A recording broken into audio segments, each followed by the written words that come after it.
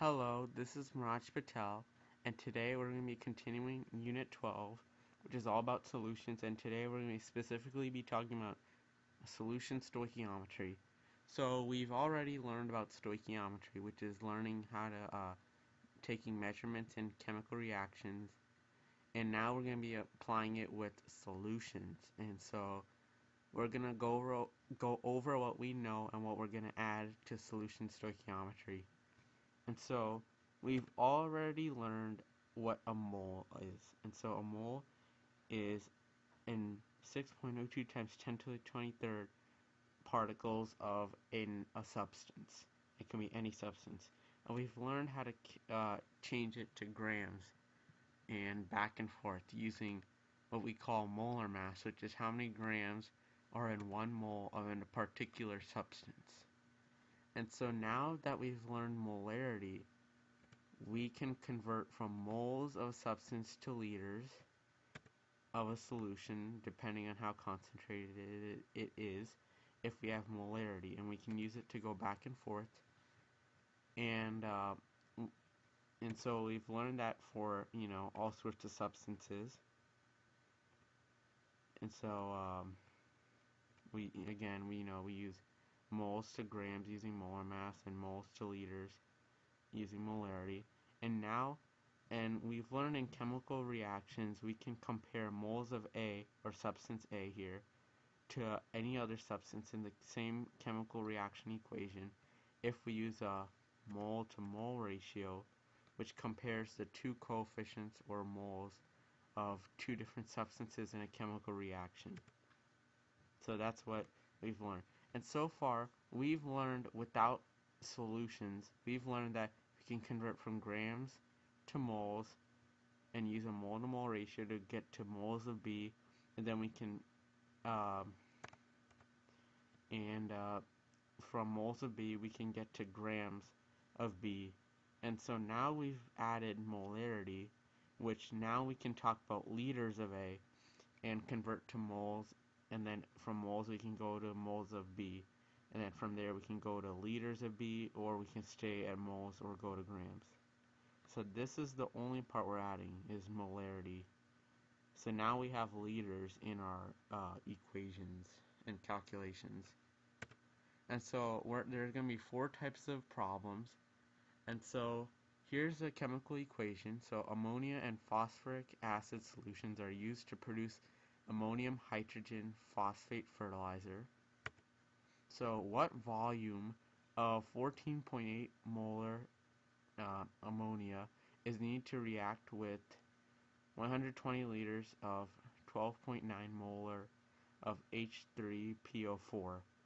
And so first we have to figure out what we have and what we need. So we need volume of the substance B. So on the side we can write that we need liters of NH3 or ammonia. And we have the molarity of B, so we can write that. So we have molarity of B, and we have volume of A, so liters, and we have molarity of A. And so if you want to go back to this map, let's just go back to this map. We start out with liters of A, and we need to go to liters of B. So we're going to be first converting from liters to moles using molarity of A, and then we're going to use mole to mole ratio to compare moles of A to moles of B, and then we're going to convert from moles of B to liters of B using molarity. So these are the 3 steps we have to take. So if you ever want to stop and think about what we're going to do, you can always just come back to the slide or draw this on a piece of paper and follow along as we convert. And so we're just simply using this as like a guide as what conversions we need to do. And so first we have to find what we have and what we need. So we need volume of B, and we have molarity of B, and we have molarity of A and volume of A. So first step is we have to write down what we have. So we're going to start with liters of A right here. And from liters of A, what do we use to convert to moles of A? And if you remember, uh, or if you ever see liters and we're going to moles, we always use molarity. So once you see liters, you should always have like a little flash in your head that you're going to use molarity. So we have liters on the top, so what will go on the bottom of this fraction is liters. So liters of H3PO4 is on the bottom, and then moles will be on the top because we're going to cancel out liters and go to moles of H3PO4. And when we ever have molarity, always remember there's 1 liter and we get the number of moles from the molarity. So we have H3PO4 right here. So we're going to have 12 moles per liter. So that's where the moles comes in, from this molarity here. So that's what we did here. So now that we've canceled out liters, we're in moles of A. So check right there. We did our first step. Now we need to go from moles of A to moles of B. And what do we use? Is a mole to mole ratio from moles of A to moles of B. So we set up another fraction, and because we have moles of A, or H3PO4 on the top, we write moles of H3PO4 on the bottom because we need this to cancel out, so it follows the same rule. Whatever's on the top of the first fraction goes on the bottom of the next fraction. That'll always stay true. Then moles of B goes on the top, so we need ammonia, so we have moles of ammonia at the top, or yeah. And so we get these from where? Where do we get these numbers here? And we get this from the chemical equation. So we look at H3PO4, which is right here. There's an invisible 1 here. And then we get moles of NH3 from here. And there's a 2 out here, so we write a 1 here and 2 there, respectively. And then, so now that we're in moles of ammonia, we need to convert to liters of ammonia. And so whenever converting from moles to liters or liters to moles, always think molarity. Molarity is your friend. So molarity compares moles to liters. So we have mole here, so we're going to need mole on the bottom when we're converting. And what goes on the top is liters. And what's the magic number for liters when we're talking molarity? It is always 1. So write 1 with liter. And then we get this number here from the molarity, and it's NH3, so molarity of NH3, which is what we have, is right here. And so always remember when you're doing these problems and taking molarity and extracting it from the problem, always set your numbers to the sides and make sure you use the right number. So we could have gotten the 2 molarities confused and thrown off the whole problem. So always remember to keep track of which number goes with which substance, and that's why we wrote the substances out here to make sure that they match. And so after we do this, we have the whole conversion set up. So we multiply all the numerators, or all the top parts, and then divide by the product of the denominators. And so if we do that, we would get 209 liters of NH3. So that's how many liters of NH3 we need to react with this many liters of H3PO4. So that's what we answered, essentially. And so now we have a second type of problem. So now we're going from liters of A, which we've started out, but now we're going to molarity of B. So we're going to find the molarity of B if we have liters of A. So we have 159 milliliter sample of KOH solution reacts completely with 100 milliliters of 1.5 molar H2SO4. So calculate the molarity of the KOH solution. So KOH in this case is going to be substance B, and H2SO4 is going to be substance A. So first we have to figure out what we need. So we need to calculate molarity, and molarity is going to be measured with just capital M, and it's always going to be moles over liters. And so we have the volume of B, which is given to us right here, of KOH. So KOH is B. So, and we can convert this to liters just quickly, like this, like in a snap, by moving the decimal places 3 places to the left. So we have volume of B, and we need moles of B to figure out molarity. So that's what we're going to do, and we have volume of A, which is 100 milliliters, convert to liters by moving the decimal place 3 places to the left. And so we got this. And now we have molarity of A, so right there. We just got it from right here. And so now we're going to start with the liters and go to moles of B, and then put moles of B over this liter amount and find molarity. And if you don't understand what I'm saying right now, I'll slow down and show you the whole step, and as we can talk about it. So we have volume of A, so we want to go from liters to moles. Always go from liters to moles. And so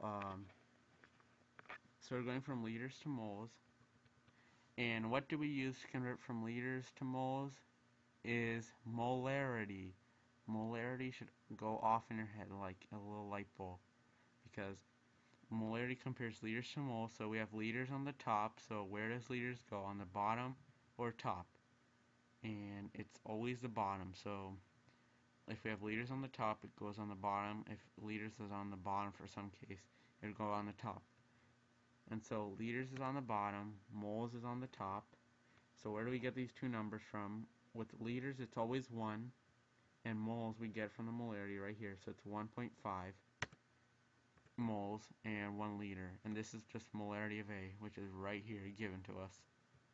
So now that we're in moles of A, what do we do now?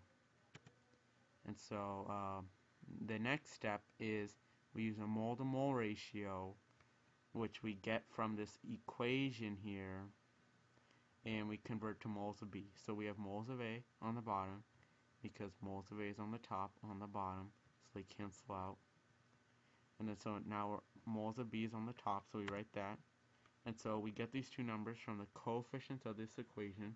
So H2SO4 is A, so there's a coefficient of 1 because there's an invisible 1 here.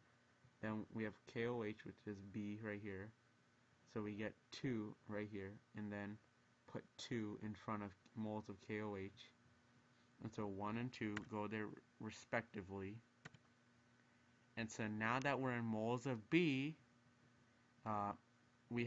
that's what we need right now. So we first multiply all the numerators, divide by 1, which is just the same thing. So we get 0.3 moles of KOH. So that's how many moles we have.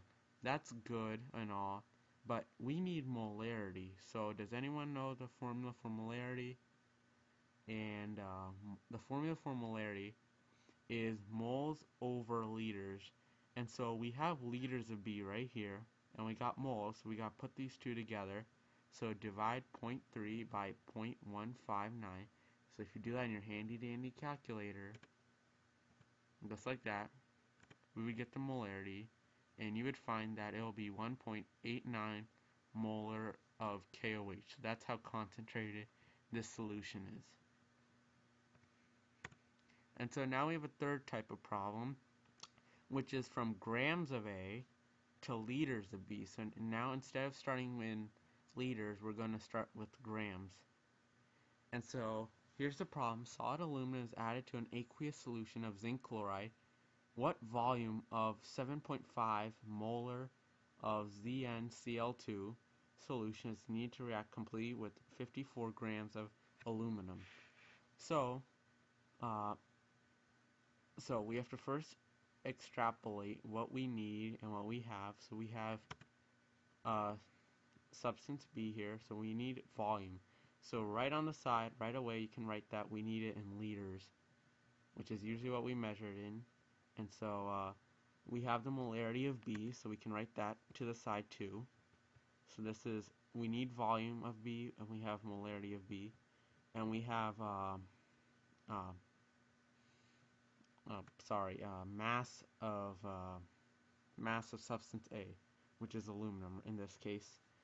So now that's all said, we need to start out with what we have. So we have substance A here, so we're going to start with that and go to B. So we have 54 grams, and that's good.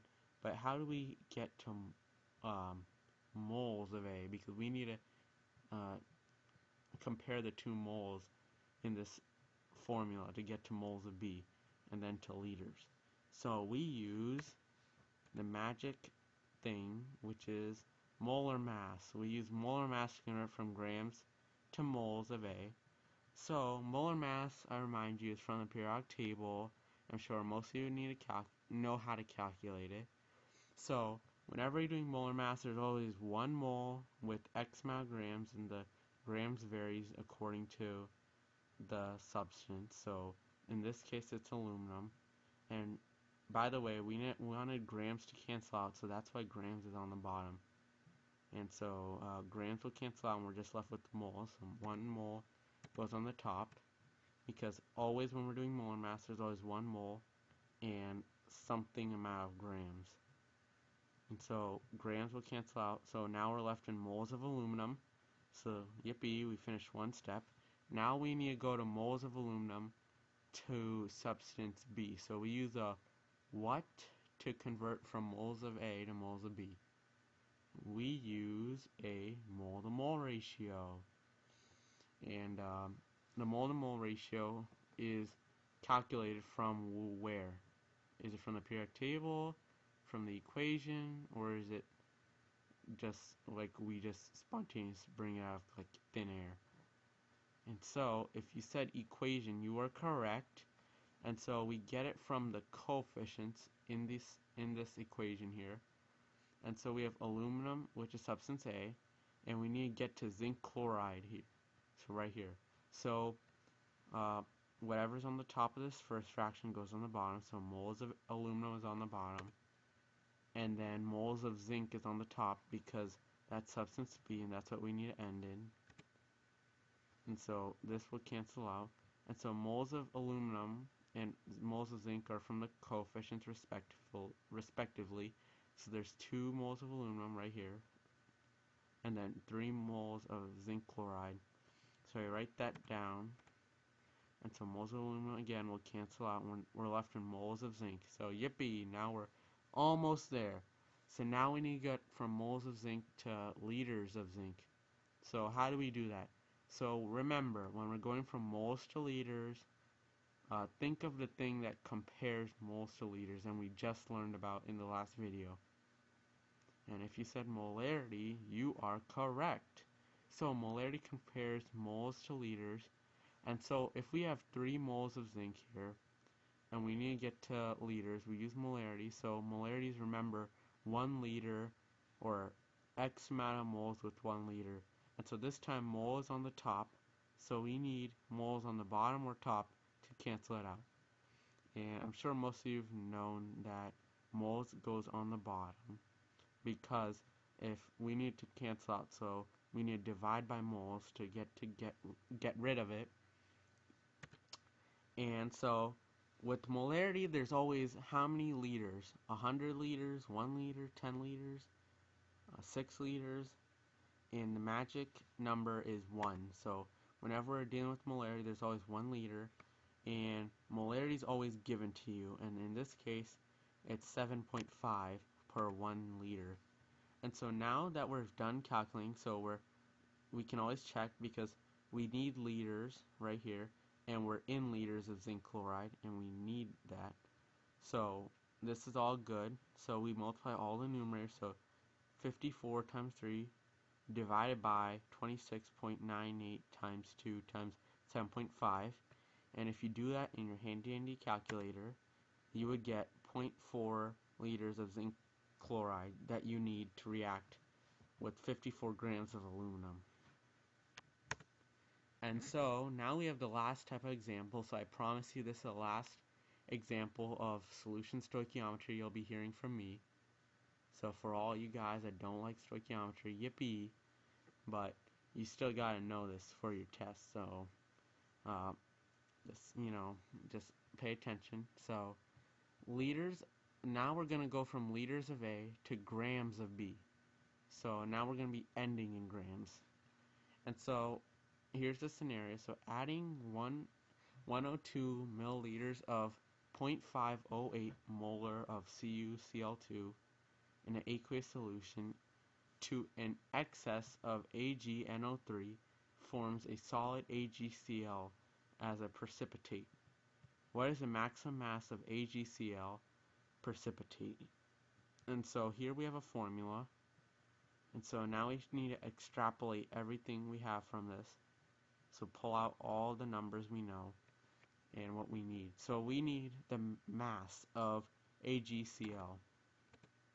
So that's going to be measured in grams. So off to the side you can write this, grams of AgCl. And we have the volume of A right here. And we also have the molarity of A too. So we're going to start off with substance A and work our way to substance B. So here we have liters, or liters of A, so that's volume, and we just converted milliliters to liters by moving the decimal place 3 places to the left. And so now we're in liters, and so now we're going to move from liters to moles, because whenever we're doing these type of problems, we always have to use moles in some way, shape, or form. So whenever, whether it's using molar mass or molarity to convert to moles, we just got to do it. So here we're using liters to moles, so what do we have to use? We have to use molarity in this case, because we start with liters and go to moles. So liters goes on the bottom, of course, so it cancels out, and moles is left on the top. And so with molarity, there's always 1 liter. And where do we get the number of moles? And we get this from the problem. It's molarity is always given to you, and it always will be. So molarity is given to you when you're converting. So it's right here, 0.508. And so we just multiply 1.102 times 0.508. And after doing that, we get moles of CuCl2. So that's good. Now we're in moles of A. Now we get to moles of B. And so how do we get from moles of A to moles of B? And you should be all saying in your head, mole to mole ratio, mole to mole ratio. And so that is definitely correct. And so so to compare moles to moles, where do we get these numbers from? And it should be from the equation. So we should be getting them from the coefficients of these equations. So we look at what we have. So we have moles of CuCl, and so we need to cancel out moles of CuCl, so we put that on the bottom. And then moles of B, which in this case is AgCl, goes on the top. And so we get these two numbers from the coefficients. So CuCl is 1 here, so 1 goes down here. And then we have AgCl, which is a 2 here, coefficient. So we write 2 over AgCl. And so now that we're in moles of AgCl, what do we use to convert from moles of AgCl to grams of AgCl? And hint that this is, we've already learned this like maybe 2 weeks ago in like the stoichiometry unit. And this, my friends, is molar mass. So we use molar mass to convert from moles to grams of substance, and we get this from the periodic table. This does not have to be given to us. And so whatever's on the top again goes on the bottom, and it'll always be like this. I know you're probably tired of this, but this will help you. I am sure of it. And so so we have moles of AgCl on the bottom, and then grams of AgCl goes on the top, and we add up the two atomic masses of silver and chlorine and get this number. And whenever we do molar mass, there's always 1 mole, always 1 mole, always will be. And then 143.32 grams per 1 mole of AgCl. And so now that we can check that we're in grams of AgCl, and that's what we need right here. Looks exactly the same. And so we just multiply all the numerators, and because there's only 1s in the denominators, you don't have to divide by 1. So we just multiply all these numbers together, and if we do that, we would get 14.9 grams of AgCl. And so again, notice how we use liters and we went to moles using molarity, and moles of B to grams of B using molar mass. So that's always going to be there. And so that is it for solution stoichiometry. And I hope this helped you, learn about calculating.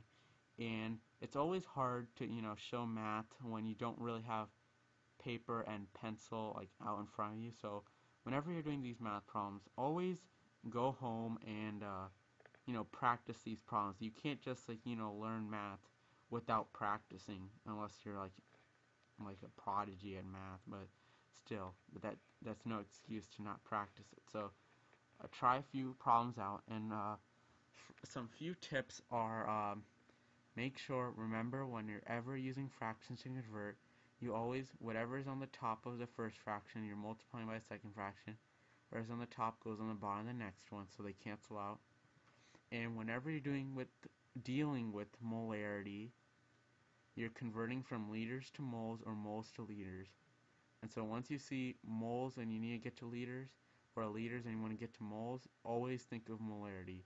And molarity always has 1 liter per X grams, and the X grams are given in the equation. Then we have molar mass, and you probably know that same rule applies. Whatever's on the top goes on the bottom of the next one. So if grams is on the top, grams will go on the bottom. If moles are on the top, moles goes on the bottom of the next fraction. And remember, there's always 1 mole in X grams. The X grams is calculated from the periodic table. And then remember this map. So if we have grams, we need to get to moles.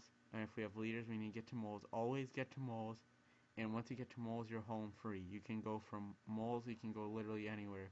You can go to moles of B, and then from moles of B, you can go to grams of B or liters of B. And remember, mole to mole ratios are from the coefficients in this equation here. So always remember, just use the corresponding coefficients. And so, I hope this helped you practice or learn about solution stoichiometry. And so remember just to practice those problems and just get good at converting, because this is like the fundamentals of like converting in chemistry. And so the next video is going to be all about solutions and equilibrium. And so we might also review the whole solutions unit, because equilibrium is pretty simple. And so we'll take a break from all this, math and converting. So take care, and I hope you have a good day, and I hope this really helped you.